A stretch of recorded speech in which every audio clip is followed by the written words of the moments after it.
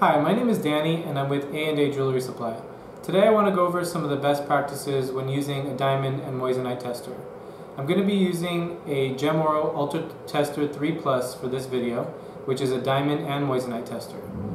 First thing you want to do is you want to make sure that your stones are clean. So if you have loose stones, just make sure that the table is clean.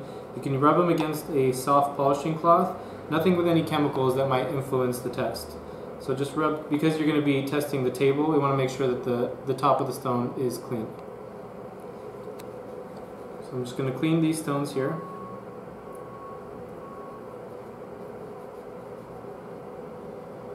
And I'm going to be placing them into this testing tray, which is included with this tester.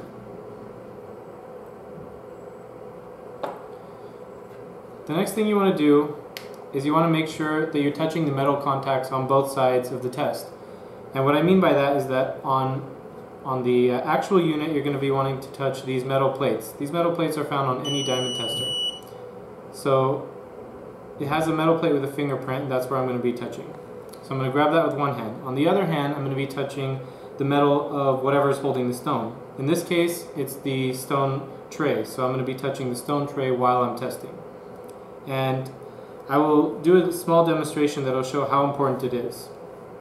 So in this case, I'm going to be holding the tester without touching the metal plate on the tester, and I won't touch the metal plate on the tray. So I'm just going to touch the tester. And it's lighting up green, which indicates that it's testing as a diamond, which of course the stone tray is not a diamond. Now I'm going to be touching the metal plate on the tester, but not the stone tray. Again, green, which indicates that it's testing as a diamond. And now I'm going to be using the proper testing procedure by touching the tray and touching the two metal plates on the tester. Immediately you get a red indication, which is that it's a metal alert. So that's what you're supposed to be getting. So this is a good way to show how important it is to touch the metal on the tester and on the object that you're testing.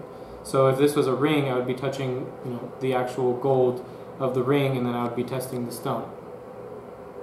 The last thing that you want to do is that you want to clean the tip every once in a while. And what you do is you just grab a clean sheet of paper, and nothing with any writing on it, and just rub the tip almost like you're writing on the piece of paper with the tip, and that's actually going to remove some of the oxidation that might build up on the tester over time. And those are your best practices for testing with any type of diamond and moissanite tester.